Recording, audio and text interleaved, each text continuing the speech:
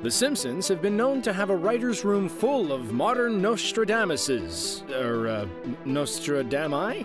Anyway, the point is, these folks are fortune tellers on a level we haven't seen since biblical times. So what does King Homer and the gang have in store for us in 2021? Let's look at some times the Simpsons saw into the future and why some folks are freaked out about what they see coming for 2021. Since the dawn of Homer, we've seen the Simpsons make predictions from Super Bowl wins to NSA surveillance scandals to tiger attacks and magic shows. Sorry, Siegfried and Roy, but to be fair, you didn't need to be the Simpsons to see that one coming. Just in the Season 6 episode Lisa's Wedding alone, they predict video chat, smartwatches, and the construction of the Shard building in the London skyline 17 years before it was built.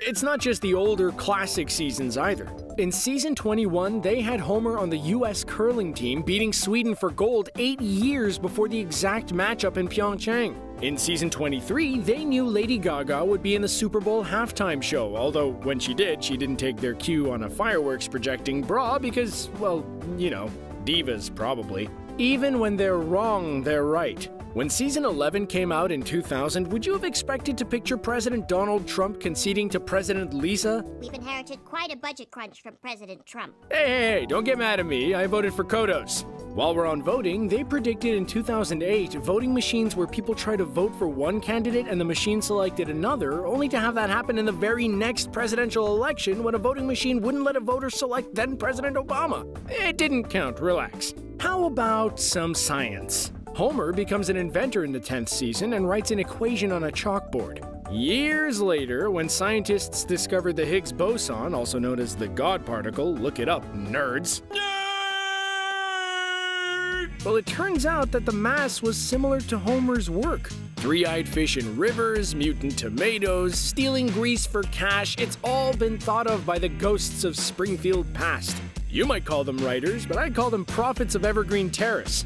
Oh, and did I mention that they also called Disney acquiring the rights to The Simpsons themselves? Smart like a group of 20th century foxes. So what has the internet community all up in arms? Well, I mean, besides that, and that.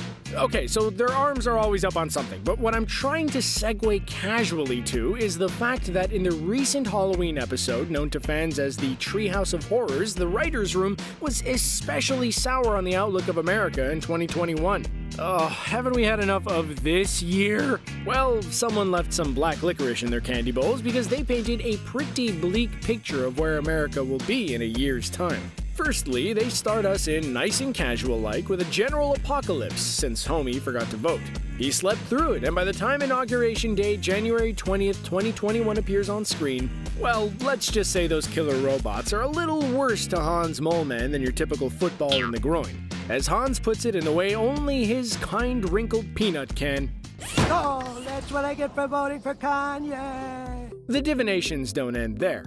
Fans have noted after the election that the map actually shown on screen in the episode pretty closely matches what the final electoral college map ended up being. Some of the states that flipped from red to blue match up. This could be a sign that someone in Springfield is a close observer of substandard polling, but fans are not convinced. How the creators of the show know this information is anyone's guess. Maybe these oracles traded their souls for donuts, or perhaps guest star Lucy Lawless put it best when she said, "A wizard did it." Sure, we could flatly assume that they're just a bunch of soothsayers who landed a cushy Hollywood job to settle their outstanding gambling debts, but that would just be too easy. The truth is, the show has always held up a mirror to society, which has influenced society in turn. Paul McCartney responded to a 50-year-old fan letter, as happened in an episode where Marge painted an homage to Ringo.